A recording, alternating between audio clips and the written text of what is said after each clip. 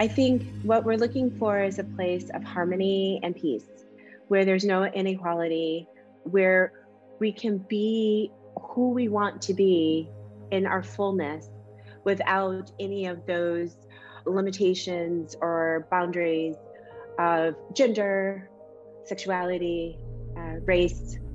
I would want culturally informed communities that make up different societies, and we all respect that.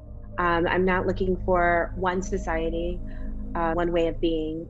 We love diversity and all that the diversity of all the cultures give us, where humans are able to be in harmony with each other, in harmony with the moon and that landscape, all the cosmic elements. That I think that's what we're looking for. Seeing this space as ancestral lands. We are part of ancestral lands, and we make sure that we're always in awe and in reverence as we're moving through those lands.